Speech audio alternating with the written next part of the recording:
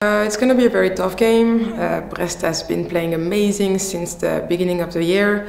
I think they haven't lost any game so far. For us it has been a harder journey, so it's very important for us now to win this game, to show another face and to have another type of feeling we had. The two last Champions League game we lost.